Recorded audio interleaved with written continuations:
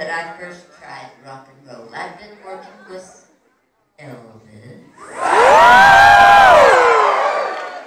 And he had persuaded me, I'll tell you a little more about that in a moment, but persuaded me to try rock and roll. We didn't have a name for it.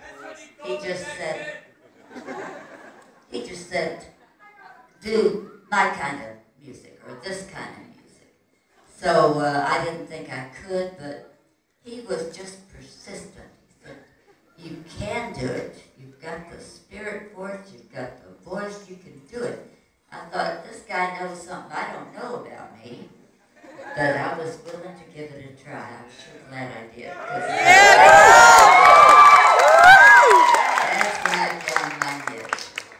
Okay, well, the first rattle out of the box was a song written especially for me because I've been in country music and making the transition into this new music. So a friend of mine in Oklahoma City, my hometown, wrote this special song for me.